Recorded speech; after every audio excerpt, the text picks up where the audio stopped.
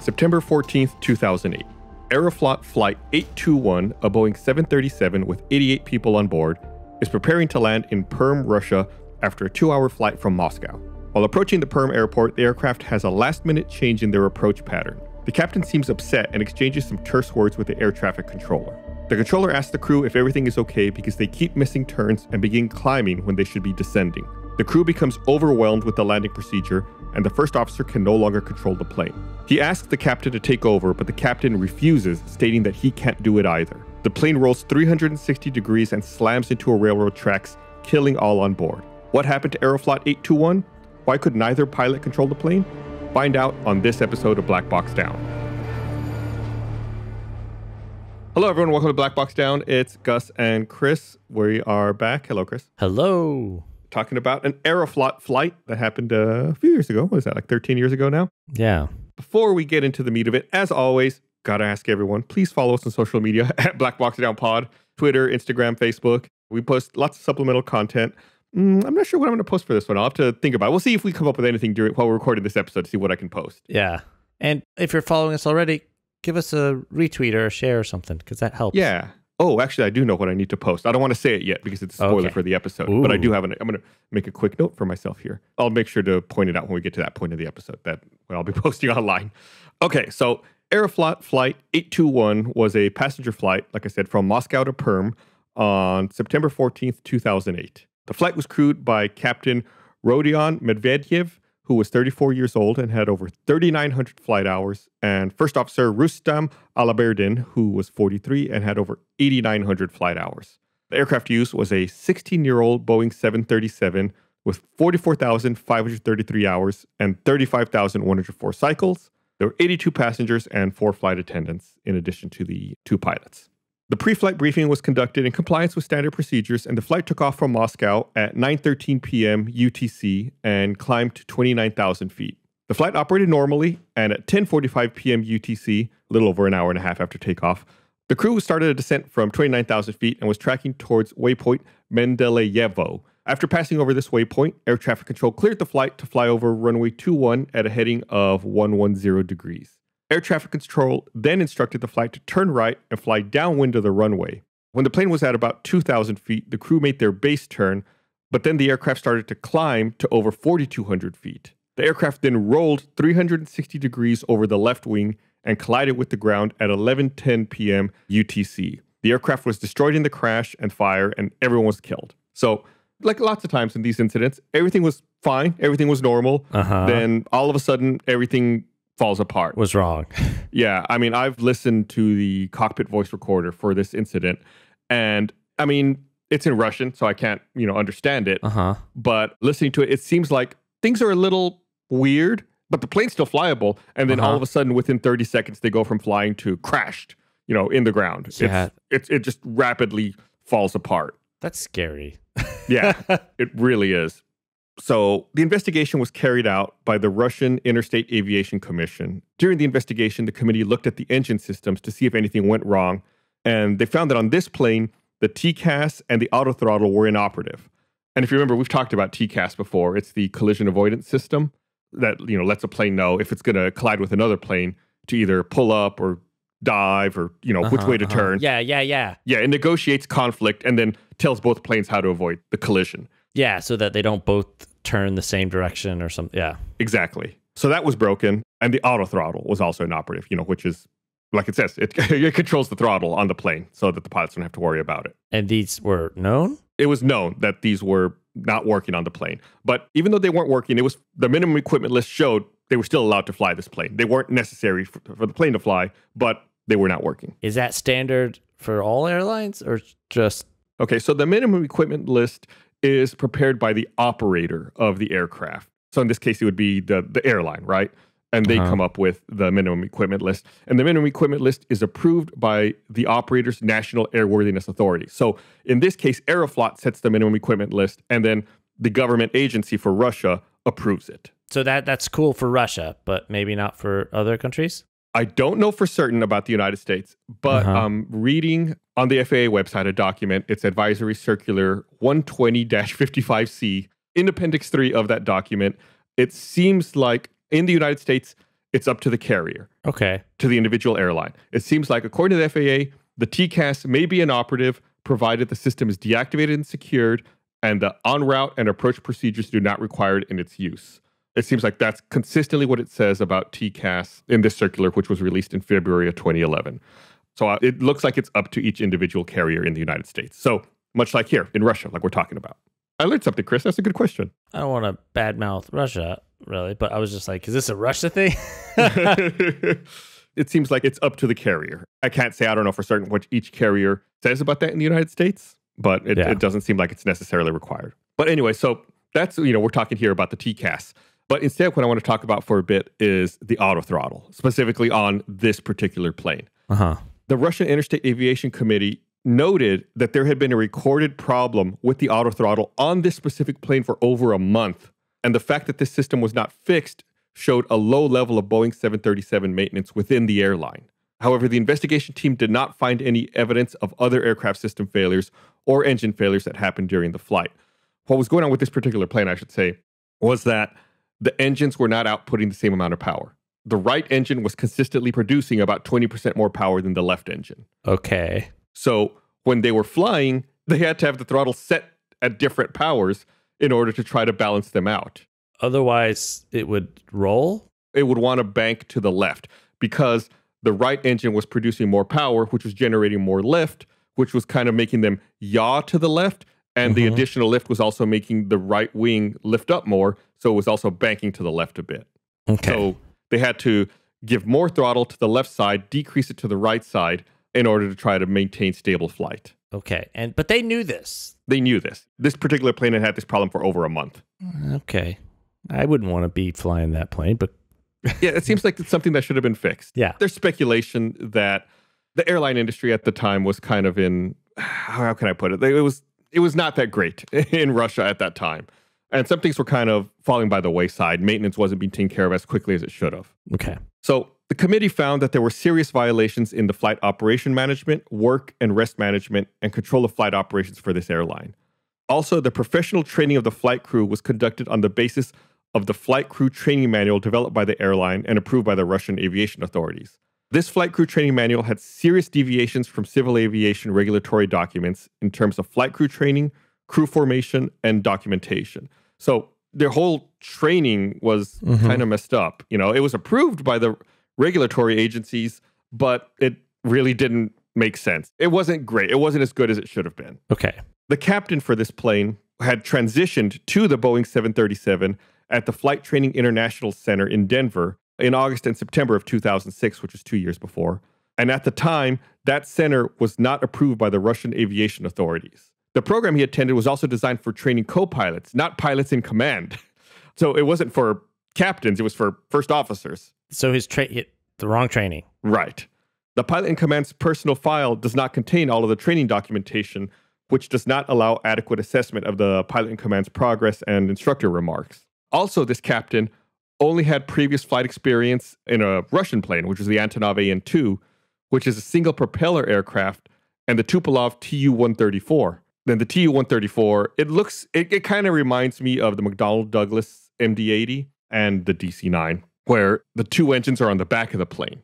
I'm sure you've seen planes like that, where the two engines, they're not under the wings, they're like at the back of the plane. So he didn't have experience on aircraft with spaced apart engines, and when they're spaced apart like that, asymmetric thrust affects them a lot more. Yeah. When the two engines are close together at the back, if one's producing more power than the other, it's still generally pushing the plane forward. It's not a huge difference. Yeah, that makes sense. Yeah. Physics. Right, exactly. And on top of that, he didn't have experience of flying with a two-member crew aircraft with a glass cockpit, flight management system, and the Western type attitude indicator. This other plane he flew, like the Tupolev Tu-134, was a four-crew aircraft. It had an engineer and a navigator as well as the two pilots. So, now when there's only two people, they have to take on a lot more responsibility. They have to know a lot more about the plane. How did he become the captain? That's a good question, Chris. I don't know. I mean, he didn't have the appropriate training. He really didn't know how to fly this plane. But here he is, captain for some reason. And I kind of glossed over something in that last sentence that I do want to dig into a little bit. I said that he didn't have experience with a Western type of attitude indicator. I'm not a pilot, right? I've said that many times. Even if you're not a pilot, you might be familiar with what an attitude indicator looks like in the cockpit. It's like that marker that represents the aircraft in the horizon line. It's a circle, and the top half of it is blue and the bottom half of it's brown, and it's got like little markers on it for the wing. So that way when the plane's like turning one direction or another, you can see what the plane is doing in relation to the horizon. Yeah. It shows you like if you're banking, if you're pitching up or down. Well, the way that it works on Western type aircrafts is the lines for the plane's wings are fixed. They don't move. And the horizon turns and moves with the aircraft marker staying still. But in planes like the Tupolev 134, the attitude indicator works oppositely. The horizon is fixed and the aircraft marker moves. Okay. So when you look at them, if you're looking at a Western style, it might look like you're banking left, but on the Russian style, it would look like you're banking right if you're not used to looking at it. Why would they do that? It's just like a philosophical difference. It's all relative, right? Yeah, I guess it's like Americans use the imperial measurement. It's like, why? Well, I would say it's like when you're looking at, a Western style indicator, everything's in relation to the plane. That's why the horizon changes. But when you're looking at the Russian style, the horizon's the constant and the plane is what's changing in relation to it. So it's really like, what point of view are you looking at this from? Yeah. Which is the constant. Really, the horizon doesn't move. It's the plane that's moving, if you want to get, in my opinion. Yeah. But from your perspective in the plane is constant and it looks like the horizon's moving. It's just two different ways to approach this. And the plane he was used to flying did it one way, and now he's went through bad training, and the indicator in this plane shows it the opposite way. But he knows this. Yeah, he should know this. I mean, he's flown this plane before, and he went through, not great training, but he did go through training. Yeah. Before he even went to that training in Denver, he had no experience as a captain. He did not pass the captain training courses. Like he failed them or just didn't take them? He didn't take them. And even though he transitioned from the Tupolev 134, which I said requires 4 people in the cockpit, he did not pass the crew resource management training. So he failed? Yeah. Okay. I think so. I can't tell you for certain. Like I said, his file was missing some documentation. I believe that he did not pass CRM training. I cannot say that with 100% certainty, though. And at the time of this accident, he had almost 1,200 hours in a 737, of which 477 were as a captain. Again, even though he wasn't qualified to be a captain. So then you're like, okay, well, the captain's not great. Hopefully the first officer is qualified to fly this plane. Give you a little bit of a spoiler, he's not. I think this, Yeah, and I even said at the beginning, of this episode that when, things are going wrong, the first officer is asking the captain to take over, and the captain's saying, I can't do it. I can't imagine this scenario. The first officer also had similar aircraft experience as the captain. He also only flew the Antonov AN-2 and the Tupolev 134, and he also did not have experience in Western-style planes like the Boeing 737. During simulator training, there were numerous instructors' remarks that the first officer should pay more attention to the standard operating procedure, especially regarding call-outs, CRM, and the distribution of pilot flying and pilot monitoring duties. These problems connected with the transition from Russian aircraft to Western ones. They've been noticed before with regard to other flight crews involved in previous accidents. It's not an easy transition to make. The instructors also noted the first officer's insufficient level while making flights with thrust asymmetry and recommended that he should pay more attention to the attitude and speed control during approach. And guess what? They had thrust asymmetry on this flight, and his instructors have noted, hey, he's not good at dealing with this. So during the commissioning and training of the co-pilot and the flight crew training manual was also not fully complied with. For example, the final training flights during the commissioning were executed with the same instructor who did the training and issued the certificate. The same instructor also trained and checked the co-pilot and allowed him to fly as a co-pilot. By the time of the accident, he had 236 flight hours on a Boeing 737. So again, not a whole ton of flight time on this particular plane. I mean, combined, that's less than 1,000 hours between the two of them combined. Probably closer to 700 or 800. And so the same guy he certified both of them? It was the same instructor who trained him and issued his certificate. Okay. Speaking about the first officer, allowed him to fly. Okay. This particular flight we're talking about, Aeroflot 821, it was the third flight that both the captain and the first officer had flown together. So, I mean, they'd spent time together in the past. The operating procedures and the distribution of duties in a 2-member crew differ significantly from those in a crew that also include a flight engineer and navigator. Flight operations on a 2-member crew aircraft with modern avionics require that the pilot should have theoretical knowledge of how this equipment works and practical experience of such operations. Again, this is just reinforcing. When there's 2 people instead of 4, the 2 people need to really know their stuff and be able to manage these systems. And they didn't. Yeah, and it's obvious so far they did not. When applicants are selected for transitioning, one of the main issues to consider should be professional skills of the pilots and their ability to properly operate aircraft instruments and cooperate in abnormal situations. I don't know how many times we've talked about this, Chris. Mm-hmm. Communication is so key when things go wrong, right? It seems like whenever there's an incident we talk about, there's a breakdown in CRM or a breakdown in communication, having pilots who know how to fly and who are able to communicate when under stress is so key. Mm-hmm. I just really want to emphasize that because there was obviously communication breakdown here. Yeah. Well, he didn't pass his communication thing. Yeah, he failed his CRM test. So as mentioned before, neither the pilot in command nor the co-pilot had previous experience flying a 2-member crew aircraft with modern avionics. Besides that, the pilot in command had not had any experience as captain before he transitioned to the Boeing 737. So he was never a captain. Then they transitioned him to a new plane. They were like, all right, you're a captain now. Like he never spent time as a first officer after transitioning to this plane. Like he never spent any other practical time learning. Yeah. So what happened here is an inexperienced co-pilot was assigned to a captain who was also inexperienced. He didn't have enough experience in this position. And both of them were being accustomed to multi-crew operations. So they're kind of setting them up for failure here. Yeah. So the committee noticed that during the taxi and takeoff, standard operating procedures were not followed by the crew. The standard operating procedure shows that the pilot in command was supposed to be the one taxiing to the runway and then transfer controls to the first officer after he's lined up with the runway. Then the first officer was to increase the thrust to 40 to 60% N1 and then press the toga button, the takeoff go-around button, after matching N1. Then thrust adjustment should be completed before reaching 60 knots. After the thrust is adjusted, the captain should then take control of the throttles in case of a rejected takeoff and hold his hand on the throttles before V1 is reached, and then adjust takeoff thrust manually if needed. So that's what they're supposed to do, right? They have this procedure they're supposed to follow. Instead, what happened was they increased thrust 55 degrees before lining up, which led to 70.5% N1. N1 is just like the power being output from the engine. So 70.5% N1 in the left engine and 84% N1 in the right engine. Of course, this is dangerous because of asymmetry in thrust, which leads to yaw movement, which means that the plane might leave the runway because it's not going straight. It's having asymmetric thrust. Mm-hmm. So probably at about the same moment the thrust increased, the pilot in command handed control over to the co-pilot as the full left rudder was used to enter the takeoff course, and then full right rudder was applied to compensate for the yaw movement caused by the thrust asymmetry. So they're not going straight down the runway. They're starting to turn. So instead of adjusting the thrust, they're applying rudder inputs to try to keep the plane straight on the runway as they're taking off. So they're trying to use essentially like the steering wheel instead of adjusting the thrust. Yeah, they're probably using the pedals, but same thing. So as the aircraft rolled down the runway and reached 90 knots, the first officer had to apply full rudder to maintain course. So, this is not the way you're supposed to do this. So from the beginning, from the moment they take off, they're already off to a bad start. It's already messed up. Wait, so and when did that happen? That's at takeoff. That's when they're leaving Moscow. They already don't know what they're doing. Is this their first time on this flight, on this plane?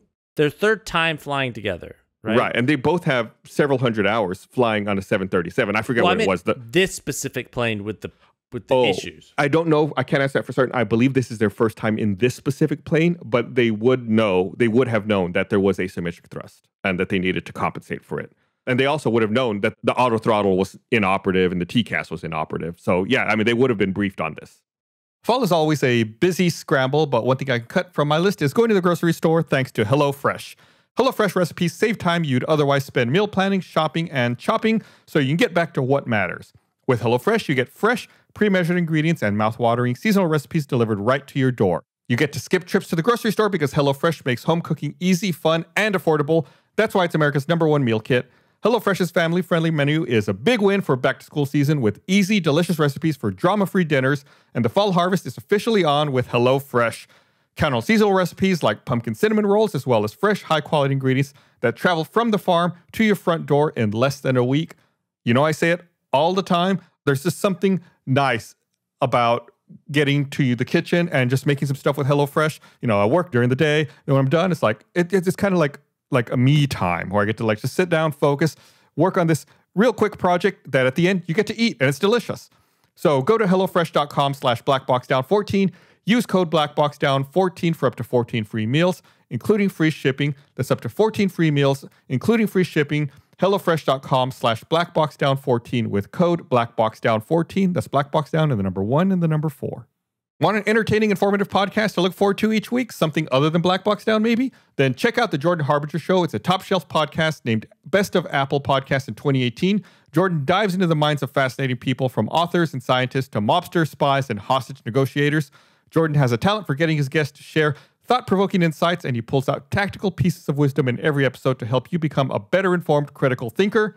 I mean, it's amazing, the roster of guests that he has talked to and had on his show. It's amazing. I mean, if you just go take a quick look, you're going to find someone that you want to hear more about. I guarantee you, you should definitely go take a look. I guarantee you're not going to miss it. And the conversations are so great. They provide so much useful info. I can't recommend it enough. Jordan's recently interviewed a YouTuber who exposes guru scammers and a researcher who studies what turns ordinary people into conspiracy theorists. The Jordan Harbinger Show is smart, funny, easy to listen to, so you can't go wrong with adding the Jordan Harbinger Show to your rotation. It's incredibly interesting. There's never a dull show. Search for the Jordan Harbinger Show. That's HARB as in boy, IN as in Nancy, GER on Apple Podcasts, Spotify, or wherever you listen to podcasts. Going online without ExpressVPN is like leaving your kids with the nearest stranger while you use the restroom. It's probably fine, but you don't know if that person can be trusted. That's why they taught us stranger danger as kids. Remember that? Well, connecting to the internet is kind of the same way. When you're on an unencrypted network, your data is not safe. Any hacker that happens to be on that network can access and steal your personal data, but you can protect yourself with ExpressVPN. It creates a secure encrypted tunnel between your device and the internet so hackers can't steal your sensitive information. It would take a hacker with a supercomputer a millennia to get past ExpressVPN's encryption. It's so easy to install and use. The way I use it is just a button on my browser. I click it to turn it on, click it to turn it off. It's so simple. It's just a couple of clicks to install. It's a couple of clicks to turn it on, turn it off. There's no reason not to use it. I mean, I really can't think of a downside. So secure your online data today by visiting expressvpn.com/blackboxdown. That's expressvpn.com/blackboxdown. You get an extra 3 months free, expressvpn.com/blackboxdown. So we're going to start getting into something else here. I know you probably have a lot of questions running through your head right now. We're going to start scratching at some of that. We're going to start answering some of that.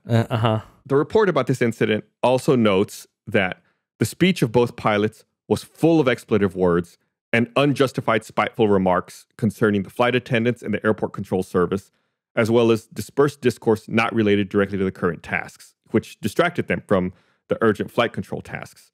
So, I mean, they were just like cursing up a storm and just like, I don't know, like making really snide, snippy comments to each other while they're flying and about the flight attendants and other people they're working with. It's really unprofessional. It's really, really bizarre. This mentioned behavior hampered the optimum operational concentration of the crew on the whole, leading to fragmentation and distortion of the actual flight situation image, which, in case of unexpected complication and changes of flight conditions, inevitably leads to erroneous action. So they're distracted. They're like chatting about non-related stuff, cursing up a storm, being really unprofessional. So they're not paying attention fully to the flight. So when things go wrong, things go really wrong. Yeah. So when they started their descent, they expected to take the Mendeleevo 4 Alpha approach pattern, but they were instructed instead to take the Mendeleevo 4 Bravo pattern, which would take them to the outer marker before coming back towards runway 21. So they were expecting to come in and land one way, but then air traffic control told them to go kind of a roundabout way because there was another plane taking off from runway 3 instead of 21 because of a tailwind, and air traffic control needed to space them out a bit. So already, like I said, these guys are already unprofessional and cursing at each other. So this starts a chain of frustration and confusion from the crew, mostly the captain. The air traffic controller had to explain a couple of times to him why they were taking the 4B approach, and the pilot in command was kind of impatient. He kept asking stuff like, so what are we going to do? And was questioning the controller on when the other aircraft was going to depart. The crew then started to discuss what their next turn would be. The captain thought they were going to turn left, but the first officer thought it would be to the right. Then the controller instructs them, turn right, but they didn't clarify that the runway landing course would be used. So how do they not know which direction to go? They don't know? They're confused. Like, I think the whole time Like I said, they were expecting to come in one way.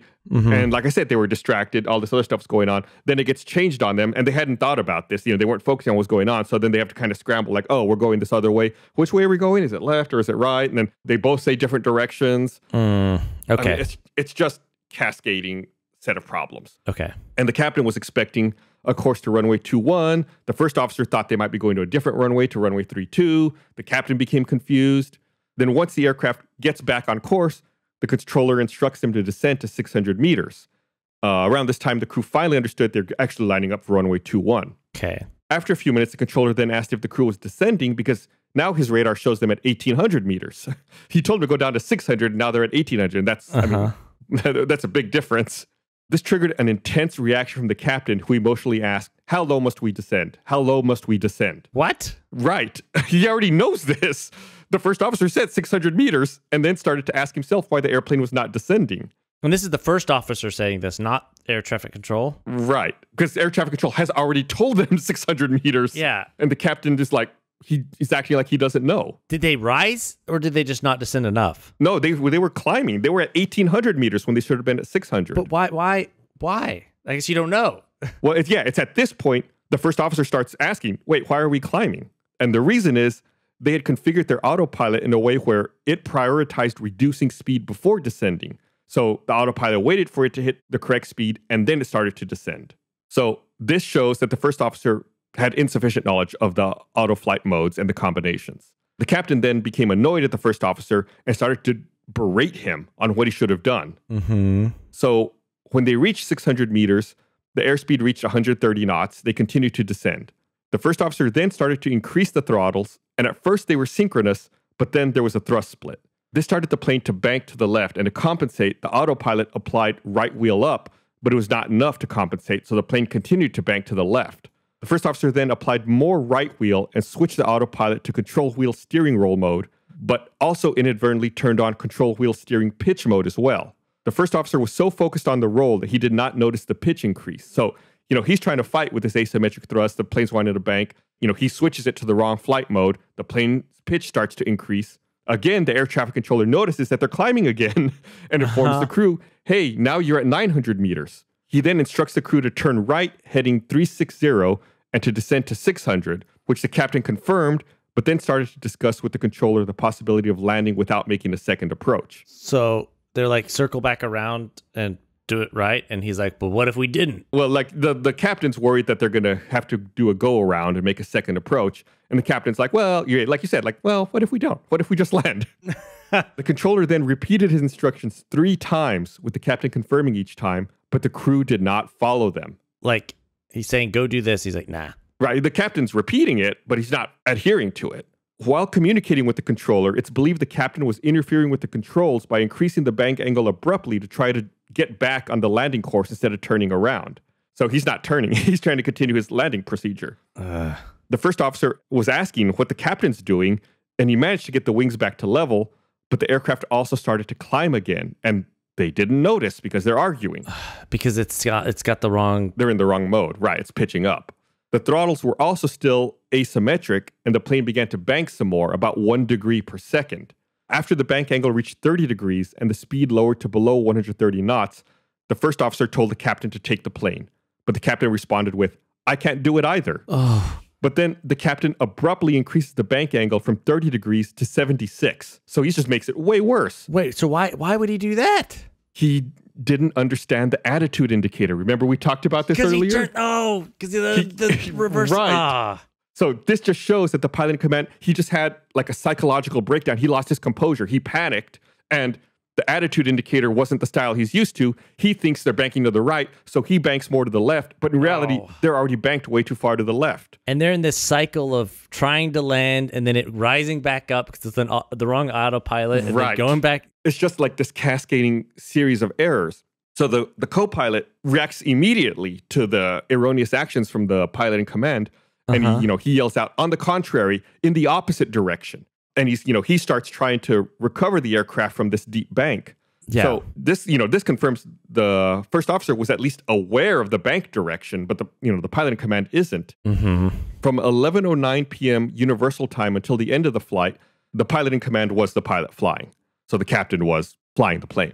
The abrupt, disproportionate wheel roll inputs directed both ways without any pitch control assumed that the pilot in command lost spatial orientation, misinterpreting the Western type attitude indicator. So, it was night, it was dark, he couldn't see anything, so he's going off his instruments. Mm-hmm. He misinterprets the instrument. He thinks it's the other kind.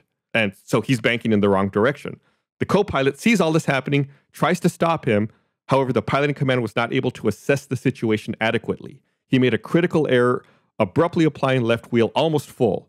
So the aircraft makes an almost full barrel roll with the nose down pitch increasing to 65 degrees. So they're like pointed down at the ground and they do a full roll. And it was impossible to recover from such a position without enough altitude. Yeah, because at that point, they're only, Was 600 meters is less than 2,000 feet, more or less about 2,000 feet? Yeah. So yeah, they're really low and they pitch down, do a barrel roll, and they had a vertical acceleration of 4.3 G. Wow. So I know you keep asking, why is the captain doing this? Why is this happening? He was drunk. What? Yeah. He was drunk? Before the plane took off, while they were still taxiing, the captain makes announcements to the passengers in the cabin. One of the passengers actually sent a text message before takeoff to a friend and said she was scared because the captain sounded, quote, like he is totally drunk. Oh, my God. Yeah, apparently, if you listen to the cabin announcements he makes, he's slurring. He gets the flight number wrong all the time. He gets the time wrong. So he is wasted drunk. Not like, he had a couple. He's like... I don't remember off the top of my head what his blood alcohol level is, but I want to say that they said it was between 0.08 and 0.11. And here in the United States, you cannot legally drive a car if it's 0.08 or higher. And the blood alcohol content for flying is 0.04 in the US. And you have to wait at least 8 hours after drinking alcohol before flying. So yeah, he was definitely beyond what he should have been for flying, which again contributes to this. He's can't react as quickly, making the wrong decisions. It's awful. He was, on top of not being qualified to fly this plane, he was also drunk.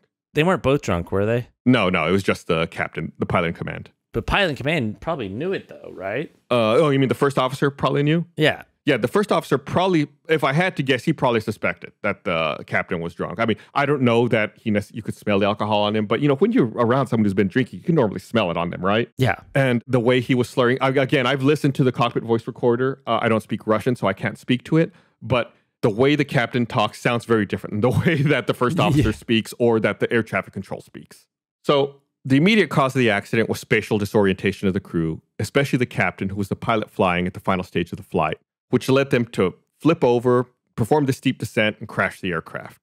Spatial disorientation was experienced during nighttime operation in clouds with both autopilot and autothrottle disengaged. Contributing to the development of the spatial disorientation and failure to recover from it was lack of proficiency in aircraft handling, crew resource management, and of skills associated with upset recovery using Western-type attitude indications that are found on foreign and modern Russian-made aircraft. So even modern Russian aircraft now use the same kind of attitude indicators that we use over here. That's good. Either way. I mean, just as long as it's consistent. Yeah, as long as they know, right? As long as they don't have to transition from one to another.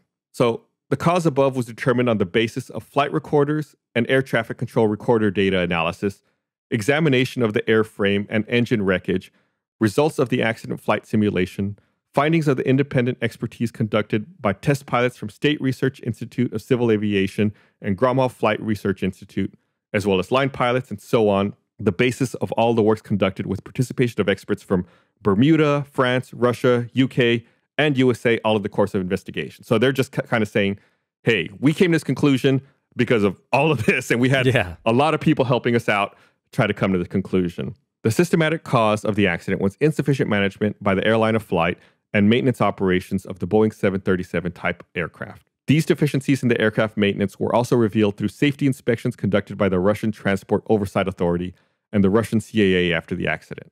Deficiencies in the aircraft maintenance led to a situation where flights were performed for a long time with a throttle stagger that exceeded the limitations in the aircraft maintenance manual, and when the maintenance staff did not follow the aircraft maintenance manual recommended troubleshooting procedures. The need to manage the throttle stagger during the approach increased crew workload. So again, they're just kind of bad-mouthing the maintenance and the fact that the crew had to worry about this asymmetric thrust, which increased their workload when they were already subpar pilots to begin with.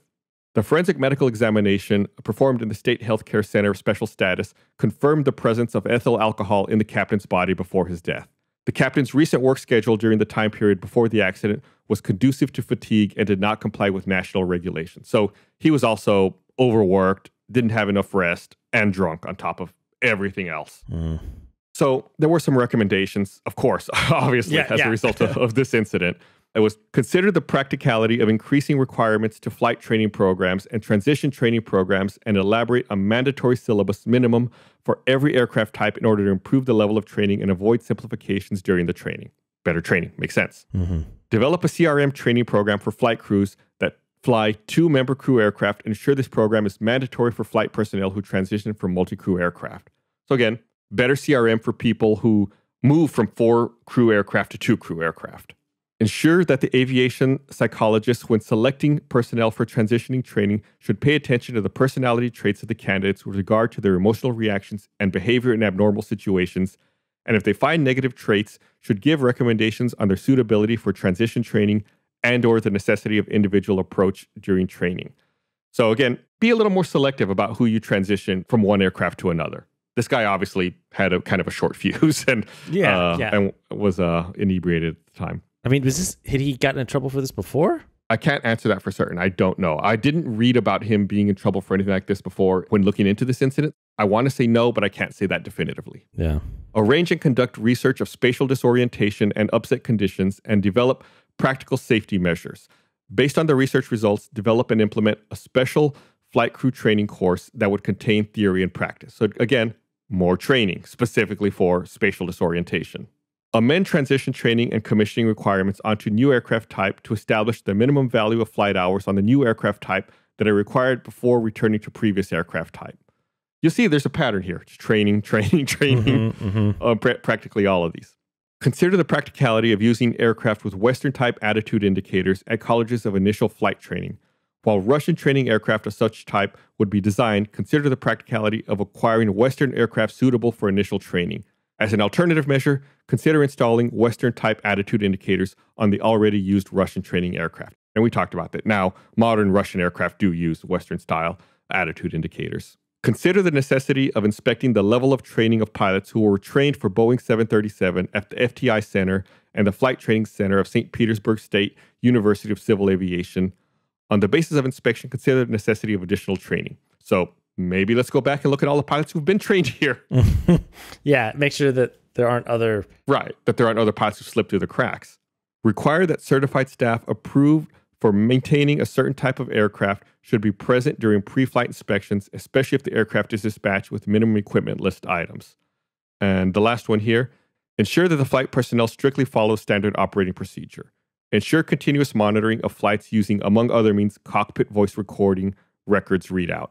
So just follow the procedures. They're there for a reason. I mean, I feel like that's the overall theme of our podcast. Just follow the rules, man. Follow the checklists. They're all there for a reason. If he'd done what he'd been told, would he? I mean, I don't. Who knows if they still would have landed correctly? Because that guy didn't know what he was doing. Right. It's hard to see. He didn't know what he was doing, and he was drunk. They were arguing. They weren't paying attention to the plane. It's hard to say. Maybe if they had, followed the air traffic control's instructions, they would have given them more time to assess what was going on, think about it, and come in for their landing. Yeah. He was just kind of in a rush, didn't want to circle, didn't want to make a second go round. I don't know. It's all speculation. But yeah, I mean, that's it. That's this incident. Man, that was frustrating. It's so frustrating. It's unbelievable to me that, in 2008, this still happened. That's not that long ago. And, you feel like this was entirely preventable. This shouldn't have happened. Yeah. This is one of the... Now, I feel like a lot of times the true crime part of this, right? He would have gone to jail if he had lived, right? Oh, most definitely. That would have been like major jail. Yeah, that would definitely have been, criminal charges if he had survived that. This airline, it was just, even though I said it was Aeroflot 821, it was actually like a regional airline, a subsidiary of Aeroflot called Aeroflot Nord. That airline had to rebrand after this. I forget what they rebranded to, like Nordovia. And then Aeroflot actually sold off that line. It's a different airline now. It was such a bad crash that Aeroflot Nord no longer exists. Little bit of trivia also, actually. This plane crashed into some railroad tracks. It crashed into the Trans-Siberian Railway. So like train traffic had to be rerouted for a while they had to repair the train tracks. Yeah, because they hit the train. Yeah, luckily there was no train going at the time, but they did hit the tracks. It's just weird that it impacted that. And, there's all this other collateral damage that happens as a result of it. Yeah. But that's it. That's Aeroflot 821. One of the more frustrating episodes that we're probably going to cover, I think. I know we say lots of these are preventable, but this was just like gross negligence. Yeah, this was, that's why I was like, he should be in jail. Yeah, absolutely. Yeah. Oh yeah, the thing I was going to post. I know what I'll do on social media, I'm going to post the different style attitude indicators. Oh yeah. The Western style and the Russian style. That way, if you're unclear about what that looks like, that way you'll see side by side what the difference is and why this confusion can happen. So I'll definitely post that. I'll see what else I can find to post because, there's not much to this one. It was a pretty bad crash. Maybe I'll post some of the damage to the train tracks. But yeah, go check out social media if you definitely want to see what the difference in the attitude indicators is. Yeah, at Black Box Down Pod. Yep. And don't forget, we've got some merch. We got some shirts, got bumper stickers, got a mug. I love the mug. You can go look for them at store.roosterteeth.com. Or in our link tree. You love that link tree. Also want to let you know, if you're looking for another podcast to listen to, there's another podcast Chris and I are involved in. It's called Tales from the Stinky Dragon. It's a little different from this podcast. A little different, but in a good way. In a good way. Yeah, it's a true play Dungeons and Dragons podcast. You don't have to know anything about D&D. It's more like improv comedy storytelling. If you've never listened to a D&D thing or it sounds boring, or just give it a listen because it's super fun. I'd never played D&D really before the past year, and doing this podcast is one of my favorite things. Obviously, besides Black Box Down, that's my other favorite thing. Just search for Tales from the Stinky Dragon wherever you listen to podcasts. Wherever you listen to this podcast, I'm sure you'll find it there. Just give the first episode a try. I think you'll like it. And if you want to follow me on social media, it's at Chris Damaris. And Gus is at what? At Sorola. It's my last name. Sorola. If you ever want to follow on any other content that we make, because we make a whole bunch of stuff. True. All right. Well, thanks for listening, everybody. We'll talk to you guys again next week.